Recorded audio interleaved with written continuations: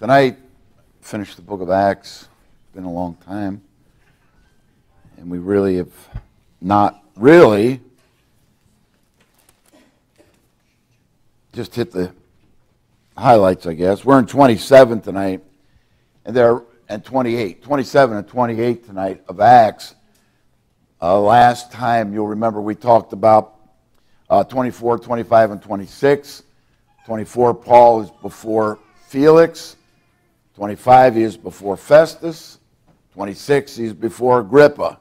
And he gives a defense. But again, basically, Paul's defense always is his testimony about what happened to him that day. So he is requested to go to Caesar in Rome. And 27 and 28 are about that. But I want to see three things really from 27 and one thing from 28, if we can do that tonight. Lord, we thank you again for your goodness to us today. Thank you, Lord, for your mercy to us this week.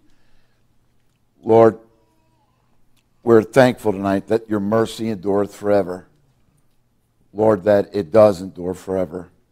For the Lord is good, and his mercy endureth forever. Lord, we are so grateful for that tonight. Lord, we pray again this evening. You'll bless in the few minutes we have. Lord, thank you again for the opportunity to come together to pray. Lord, we do ask, Lord, I've prayed, I've asked, Lord, you would increase our number on Wednesday night. Lord, I thank you for all the folks who came out this evening. Lord, bless, we pray, in the few minutes we have. In Jesus' name, amen and amen. While you're in chapter 27, let me just say, for the few that are here, that was really good singing tonight. That was good singing tonight. We're going to start. Paul is now leaving for Rome. And Paul encourages them not to leave the safe haven. It tells us this, and I really don't want to say much, but it tells us this, that in verse 10, it says that, Sirs, I perceive that this voyage will be with hurt and much damage, not only to the lading and ship, but also of our lives. Nevertheless, the centurion believed the master and the owner of the ship more than those things which were spoken by Paul. And so they leave, and a terrible storm comes up, and they are like 14 days up and down in the Mediterranean Sea. And it tells us in verse 21. In verse 11, it does say this, that the owner of the ship, the centurion, believed the master. In verse 21, it says, after long absence, Paul stood forth in the midst of them and said, Sirs, you should have hearkened unto me, and not have loosed from Crete, to have gained this harm and loss. Now I exhort you to be of good cheer, for there shall be no loss of any man's life among you, but of the ship. For there stood by me this night the angel of God, whose I am and whom I serve, saying, Fear not, Paul, thou must be brought before Caesar, and lo, God hath given thee all them that sail with thee.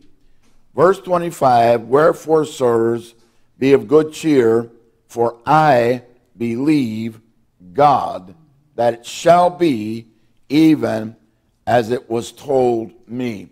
First thing that I see in chapter 27 is this. Paul said, I believe God. I believe God. Because I know the devil somewhat, I know how he likes to get at us and cause us to wonder sometimes. I don't know that it's true of everybody. I won't be that general. But I think that in some degree that Satan causes everybody somewhere along the line to doubt whether the things of God are true. I am amazed by the number of people who I think should know better would come to me, and I'm not saying that Satan doesn't ever get after me, because he does. And I believe that people who really want to do something for God, Satan loves to torment them, stay after them. So the first thing I would say to you is this, tonight from chapter 27 is this. Paul said, Sirs, I believe God. Satan is a liar, Satan is a murderer, Satan is a thief. And anything that he says to us contrary to the word of God, we can rest assured that it is not true. They should have listened to Paul from the beginning. But because they didn't, they had loss of, even as we'll see the ship. But Paul said, sirs, I believe God. Secondly, this. In verse 28, and sounded and found it 20 fathoms. And when they had gone a little further, they sounded again and found it 15 fathoms. Then, fearing lest we should have fallen upon rocks, they cast 4 anchors out of the stern and wished for the day. 4 anchors to hold the ship. Now, if you'll note down in verse 36, then were they all of good cheer, and they also took some meat. And when we were all in the ship, 216 souls, 276, and when they had eaten enough, they lightened the ship and cast out the wheat into the sea. And when it was day, they knew not the land, but they discovered a certain creek with a shore in which they were minded, if it were possible, to thrust in the ship. And when they had taken up the anchors. So they cast in 4 anchors. Now I know that the immediate context is they cast in 4 anchors. That's what they did. And the 4 anchors held the ship firm. I often liken these in the Christian life. Will your anchor hold in the storms of life? What anchors? Well, I believe one of our anchors is the Word of God.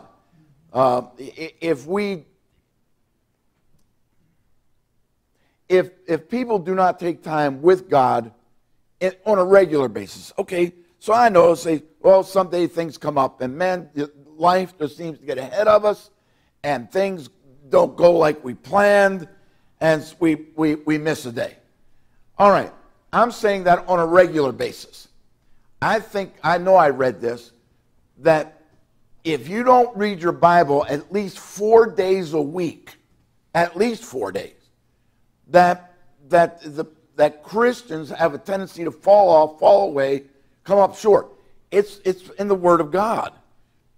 God has given us, every word of God is pure. Man shall not live by bread alone, but by every word that proceedeth out of the mouth of God. And so if we're going to live, man shall not live by bread alone, but by every word, then we need to read God's Word. If we don't, then we're only held by 3 anchors. I think another anchor is prayer. I believe that we ought to pray. Again, I've said this many times lately, that people pray on their way to work. People pray when it is possible at work. Ladies pray when they're washing the dishes, when maybe they're making the bed. I pray on my way to work. I pray when I'm driving the bus. And there's nothing wrong with that. People pray on their way to their in-laws, which is probably good. People pray on their way to their in-laws. People pray on the way to the store. And all that's good. That is good. But again, the Bible encourages us to find some place which the Bible says is our closet. And when you enter into your closet, close the door, pray in secret, and your Father which seeth in secret shall reward thee openly. The second anchor is prayer. So we have 4 anchors. The first one is the Word of God. The second one is prayer. So we pull the first anchor of the Word of God, then we pull up prayer. Now we're only being held by 2 anchors. I think a third anchor, and again, you can make your 4 anchors whatever you want. I believe a third anchor is this. I believe it's the house of God. Now I realize this isn't the tabernacle. This isn't temple. But David said, I was glad when they said unto me, let us go into the house of the Lord. The Bible says in 1 Timothy that we might know, which is the ground and the pillar of truth, the church of God, which is the house of God. We call this the house of God. We know that God doesn't live here, but he lives here. What? Know ye not that your body is the temple of the Holy Ghost? If we neglect the house of God. Now, what is the purpose of the house of God? Well, we come to worship the Lord. We come to worship the King. And I've said this before, the Bible defines worship. Worship, first time the word is used. is when Abraham was going to offer Isaac, he said to the servants, the lad and I are going to yonder mountain and worship. He was going to sacrifice his son. What is worship? It's sacrifice. I know it's singing praises. I know that. The Bible says in Hebrews that the sacrifice of praise, sacrifice of thanksgiving. Sacrifice means that you have to give up something. I realized on Wednesday night that, a lot of people can find other things. Well, you worked hard all day. I've been up basically since 2:30 this morning. I said, preacher, what are you doing up 2:30? Well, we have a leak in one of the valleys over there, and part of my ceiling caved in about 2:30 in the morning, and it set me straight up in bed. Now, if you think you can go back to sleep after 2:30, when that happens, well, you got to think again. But those people say, well, I'm just so tired, I really can't. I can't make church tonight. The kids got to go to school tomorrow. I'm out there in bed. I hear the kids on, some kid in the first grade. He said this today, I stayed up all night last night. Yeah, I really believe that. But we can find any and every reason. I say it like David said, I was glad when they said unto me, let us go into the house of the Lord. The Bible encourages us as we see the day approaching that we ought to exhort one another. I am truly glad to see you tonight. I am glad to see Wayne and Tracy tonight. I'm glad they came. I mean, that's good. I'm glad to see Dave and Agnes. I know it's hard for them to get around sometimes. I'm glad to see them. I'm glad to see everybody. And I meant it when I said it. I thought the singing was really good tonight. Even for the small amount of people we got, it was good singing tonight. We worship the King, all glorious above, and gratefully sing his power and his love. Our shield and defender and ancient of days. Listen, when we come to church, brethren, we have come to worship and to adore our Lord and King. That is why we come. It is good to meet with one another. It is good to sing praises. It's good to read the Word of God. I have in times past just simply read the Word of God. Just read it. The Bible says, Paul says, and I use that as an analogy, the Bible says, until I come, give attendance to reading. All right, until Jesus comes, we ought to give attendance to reading. One of my teachers in school said that one Sunday night, every month, all they did was read the Bible in church. You say, well, is there anything wrong? No, nothing wrong with that. So we come to worship, we come to sing, we come to meet each other, we come to fellowship together, we come to fellowship with one another, we come to exhort one another, we come to encourage one another. And when you cut that anchor out of your life, seriously. So now we've got 4 anchors. We've got the anchor of the Bible, we've got the anchor of prayer, we've got the anchor of the church. So when you pull those 3 anchors, now you only got 1 anchor. And I've often pondered what the 4th anchor is. It could be any number of things, but I believe it to be that we ought not to be shy about our faith. Look at Psalm 40 real quick. We're coming right back there, but Psalm 40. Psalm 40, and I will find that verse. I know right where it is. I believe it's verse 5. But Psalm 40. No, it wasn't that. In verse 9 of Psalm 40. I have preached thy righteousness in the great congregation. Lo, I have not refrained my lips, O Lord, thou knowest. Now verse 10. I have not hid thy righteousness within my heart. I have declared thy faithfulness and thy salvation. I have not concealed thy loving kindness and thy truth from the great congregation. But the first part of that, I have not hid thy righteousness within my heart. Here's a 4th anchor. And I know I'm preaching to the choir on this one. But do people know that you're a Christian? Do they know that? I'm not saying you have to be D.L. Moody, Billy Sunday, or Bob Jones or Charles Spurgeon, but do people know that you're a Christian? The psalmist said, I have not hid thy righteousness within my heart. I have not hid it. Being a witness for Jesus. There's 4 anchors. Now, you can make your 4 anchors whatever you want. But the ship was held steady by 4 anchors. But then they decided, well, at the daylight, they put in the 4 anchors, then they wished for the day.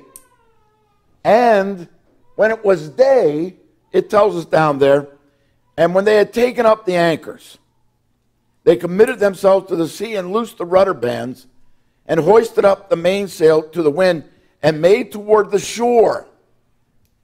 And falling into a place where 2 seas met, they ran the ship aground, and the forepart stuck fast, remained unmovable, but the hinder part of the sea so the hinder part was broken within the violence of the waves.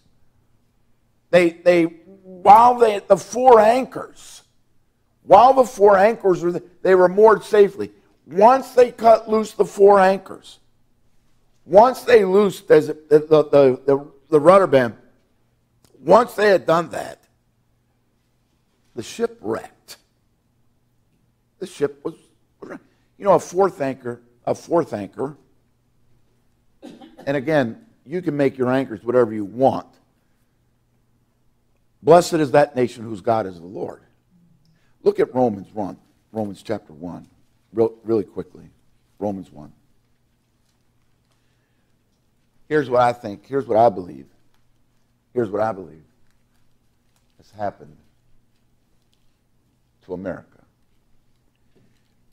Verse 20, for the invisible things of him from the creation of the world are clearly seen, being understood by the things that are made, even his eternal power and Godhead, so that they are without excuse. People are without excuse. There is no excuse. I've said many times, not countless, but many times. I've said many times, God is warning people every single day. For the heavens declare the glory of God.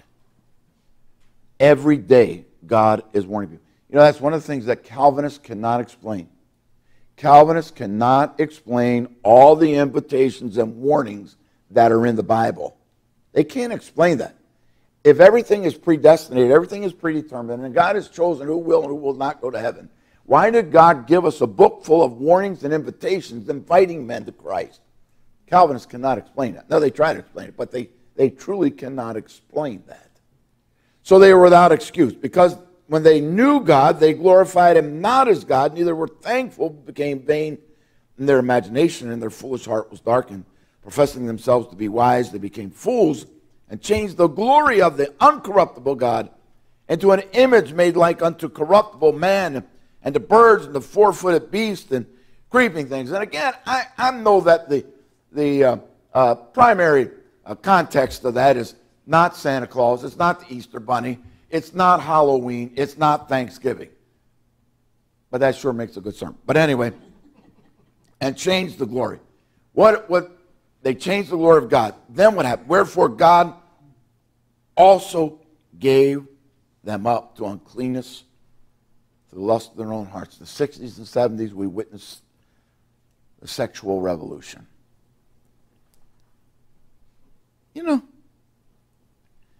Again, I'm just saying this. You can take it for whatever it's worth.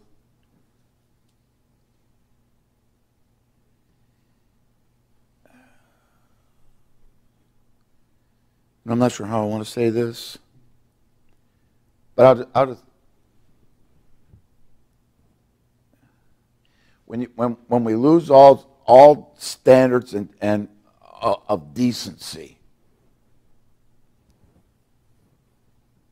See, my fourth anchor could be this. Blessed is that nation whose God is the Lord. Righteousness exalts a nation.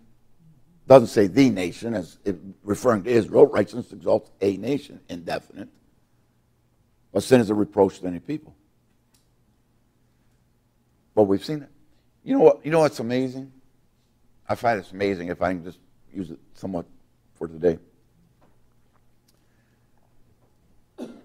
okay, not all of us, but some of us, I'm glad nobody searches my background. We'll say that. I'm glad nobody does.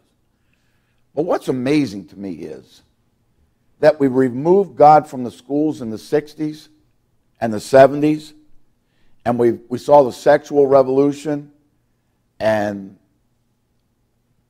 you know, what is so galling is that most of those senators are drunks. And they are browbeating Kavanaugh because he liked to drink beer. But are we amazed at that?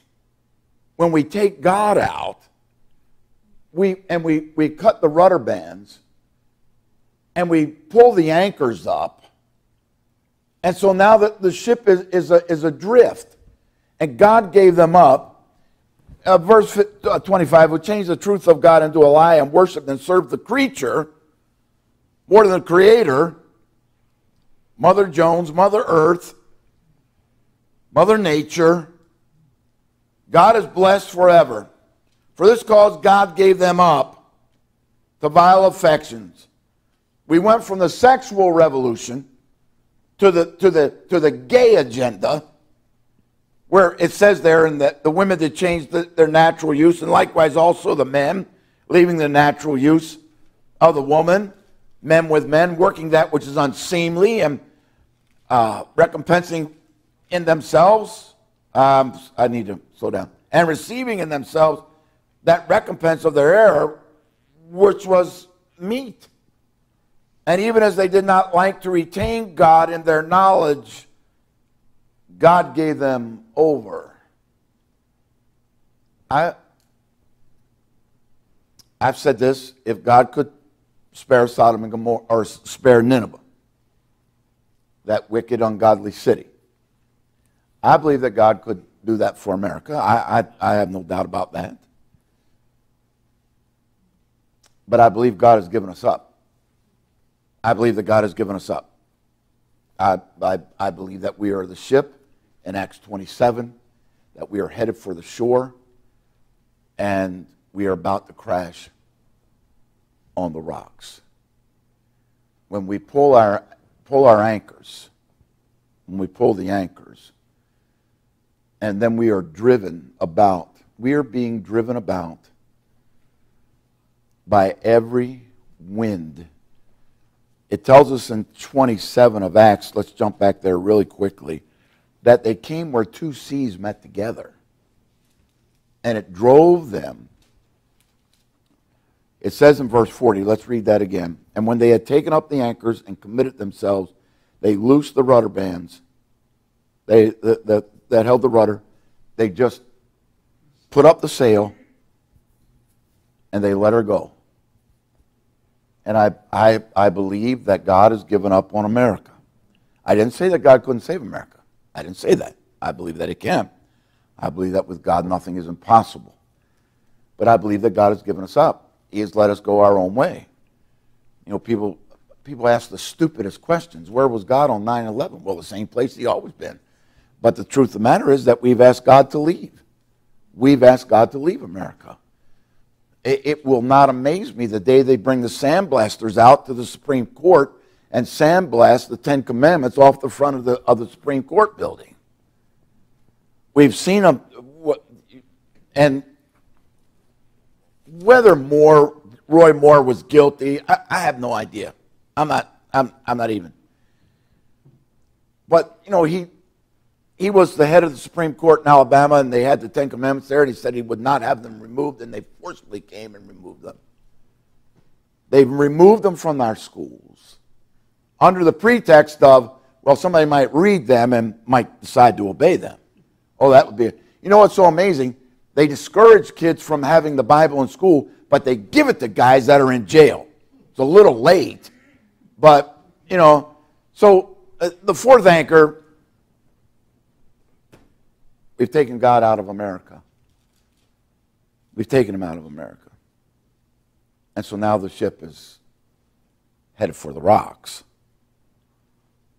And there's really the only thing we can do is to pray. Now notice, here's the third thing in Acts 27. In verse, they all jump off the ship because the ship is being torn apart. That it just is stuck fast in the sand. It's being torn. The Bible says, the front part was stuck fast in the sand and the back part was literally torn apart by the violence of the waves. The storm was so great. But verse 43, but the centurion, willing to save Paul, kept them from their purpose. The purpose was they were going to kill everybody.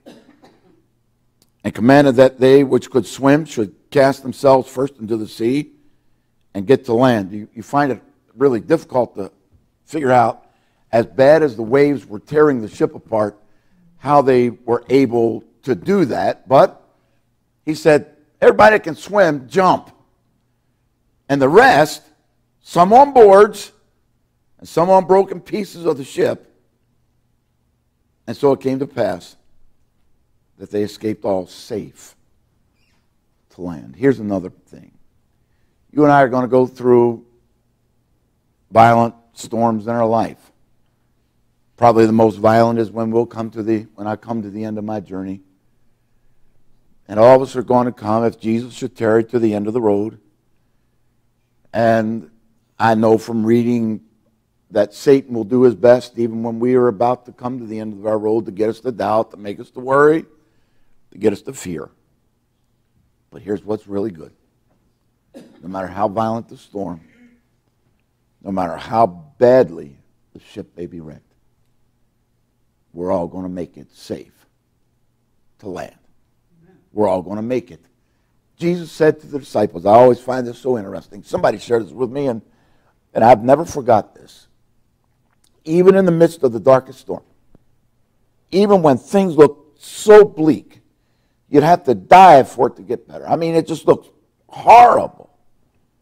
Jesus said to the disciples, let us pass over to the other side.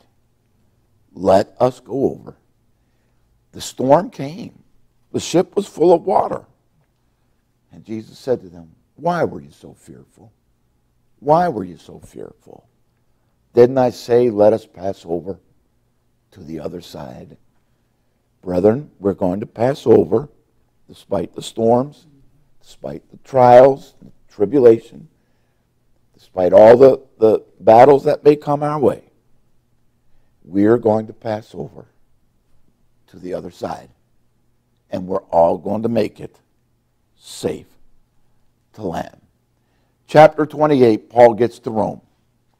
They get to Rome. Now, there's some things that happen. Paul preaches to the Jews, and because they would not listen, in chapter 28, it says this, in verse 28, be it known, therefore, because the Jews rejected the gospel, be it known, therefore, unto you, that the salvation of God is sent unto the Gentiles, and that they will hear it.